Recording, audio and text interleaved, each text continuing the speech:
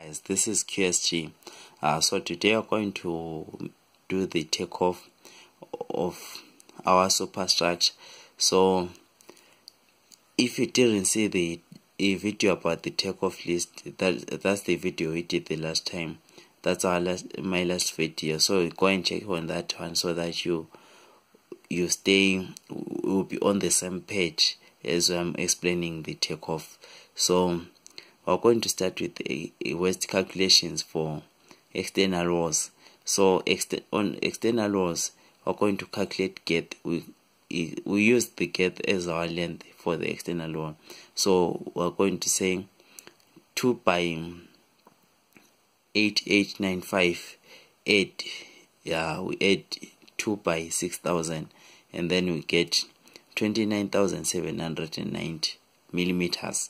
And then we are going to deduct 4 by 2 by half by 230, and then we get 920. We are going to deduct 920 from this number. We get 28,870 millimeters.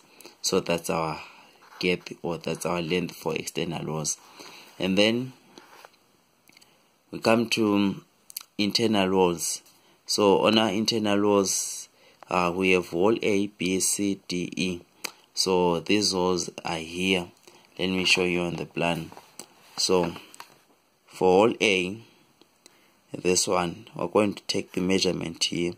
That's 1,800 millimeters. And then wall B, the measurement is it's on this side. That's 2,000. And then wall C, we're going to take this wall, and the wall, this wall from here up to this point also. So we're going to say 8,895 deduct 115 by 2, since there are two 115s that we have to deduct. The other one is here, and the other one is here.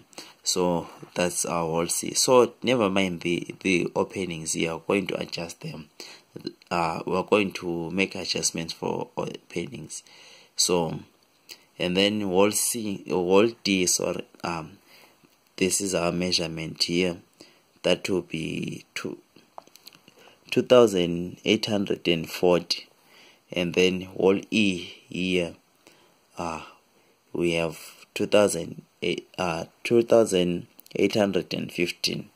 So those are our walls. If we sum up those walls, we get, if we make the summation of those walls, we get 18,120 millimeters. And then our height is 2,600 millimeters.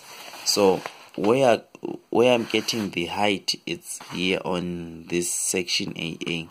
So this is our height. We're going to take this short height from DPC up to wall plate height. So that's 2,600. So that's where I'm getting my height. So, and then for beam filling height, we're going to say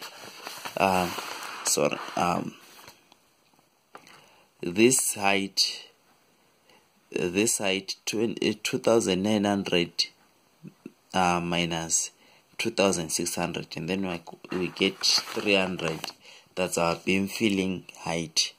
And then for gable ends, so that sometimes you won't be given the two heights here for beam filling.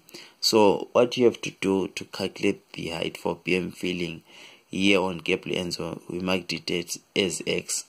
So we use the angle theta, which will be given, and our adjacent here. So, and then we use tan theta is equal to opposite over adjacent, which is also the same as X over 3,000. So our answer, we're going to get it if we're saying 3,000. That's here we're going to make the change of subject so that X will become our subject. So if we say 30,000 tan theta, which will be our given angle, here on this plan we're not given the angle, so that's 30,000 tan theta, or whether it can be 25 degrees or it can be 22 degrees. So let's just say it will be 22 degrees. That's 30,000 tan theta at tan 22 degrees is equal to our x, and then that will be your answer. So x here, you get the value when you substitute for theta, you are going to get the value for x. So that's it for waste calculations. So, and then for brick force, some of you may know it. We say the course height times the number of courses which you are going to put brick force. If we say we're going to put brick force after 4 courses, like here, we multiply by that. If you're going to say we put brick force after 5 courses, you can use 5, you can use 3, you can use 2, depending on what you want or on the specifications on the plan. And then, so our course height, you are going to calculate the course height for one course.